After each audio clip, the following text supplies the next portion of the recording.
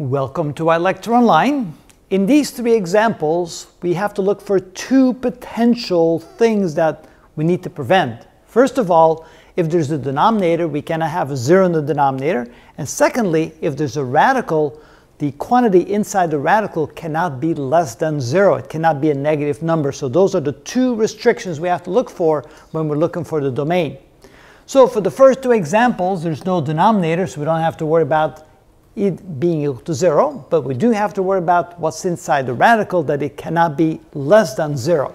So in other words, x minus 8 must be greater than or equal to 0. Otherwise, you have something that's not defined. You cannot have the square root of a negative number being defined.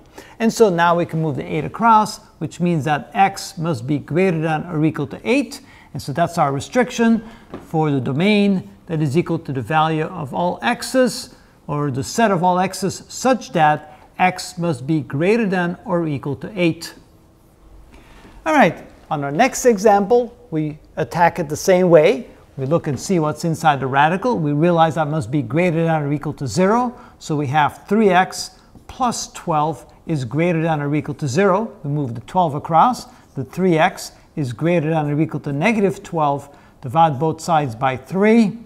And we get x is greater than or equal to negative 4. So that's the only restriction. Therefore, the domain is equal to the set of all x's such that x must be greater than or equal to negative 4. On the next one, it's a little bit more complicated. We have two potential restrictions. For one, the denominator cannot equal 0. So in other words, 2 minus 10x equals 0. Solve this for x, and now whatever that value is, that's what x cannot be. So move the 2 across, we get minus 10x is equal to, let's see here, that's negative 2. Divide both sides by negative 10. And so we have x is equal to 2 over 10, which is equal to 1 over 5.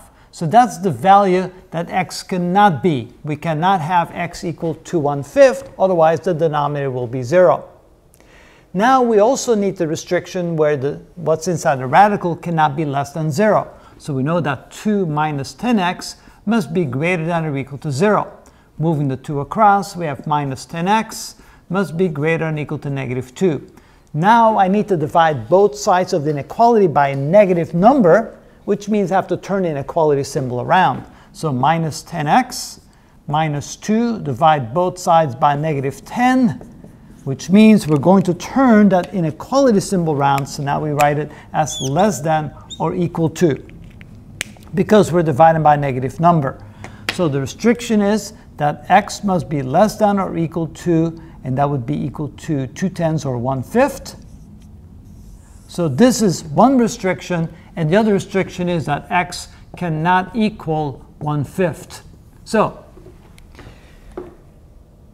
here we see that x must be less than or equal to 1/5, but here we tell us that x cannot equal 1/5, which means that x must be smaller than 1/5. So when we combine these two together, combine these two restrictions together, combine. So we realize that x can be less than 1/5, but not equal to 1/5. So the domain then becomes the set of all x's such that x is equal to, or is less than 1/5, not equal to 1/5. So it's less than 1/5. And that's the way we take care of that particular example. So notice that in this case, we had two things to worry about. We had a denominator that included an x. So that means we look for the value of x that makes the denominator 0. And then we write that x cannot be that value. And secondly, since we have some quantity inside the radical, we know that it cannot be, that it must be greater than or equal to 0. So then when we solve for that, we have the result that x must be less than or equal to 1/5. But we do have to combine the two conditions, which eliminates the value for x equal being 1/5. And that is how it's done. Okay, so there's a nice numerical example.